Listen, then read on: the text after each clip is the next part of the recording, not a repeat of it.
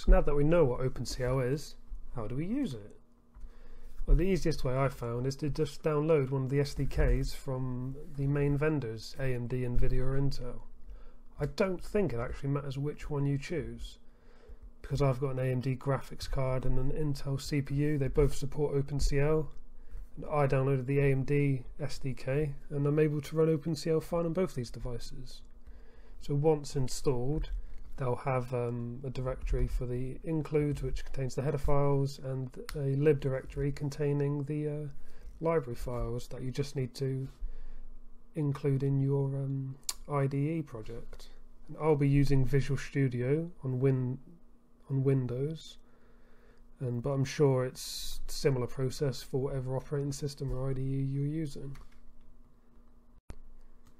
So this is where I downloaded it. I just googled AMD SDK OpenCL, got to this page, and then clicked this hyperlink here, which downloads the SDK for Windows for both the 32 and 64-bit platforms.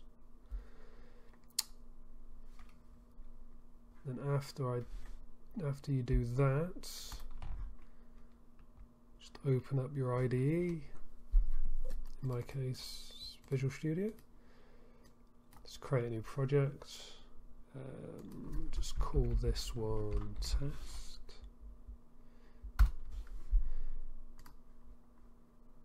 Next, I want it to be a console application. I don't care about precompiled headers or SDL checks. Make it an empty project, just because I don't care about all the other garbage it gives me. I just want one file. And I will just call this the same as the project name, just to make it easy for me. And so there's a few things you need to do. You need to add the include directory,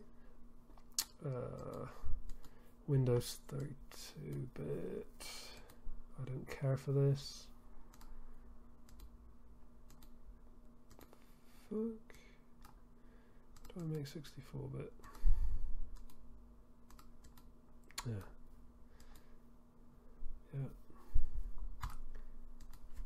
Just because who cares about 32-bit these days anyway? It's being phased out. I don't care about it. So go to the directory where the SDK installed. In my case, it's here, and I just want to add this include directory. Okay, that. Go to the link, and so it needs a dependency on the OpenCL.lib, and that is located in the same place. Oh, it doesn't remember the last place I was at. Never mind, find it again.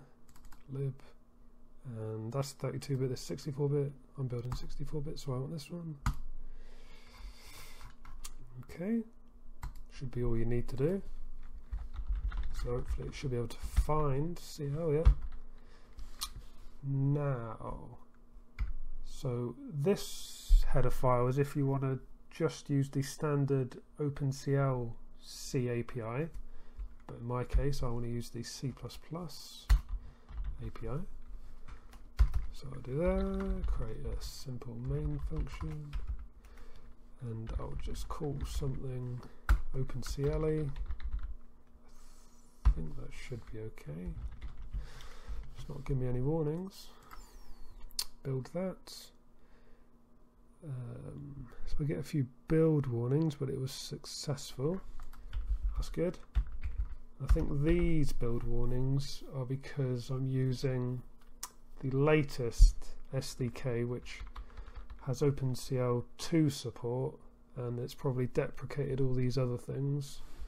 And it's just giving me warnings about them, but there is a way to turn those off, but I can't remember the macro. Okay, I found it. You just need to define this before you include this header file, and it should get rid of all the warnings. Cool.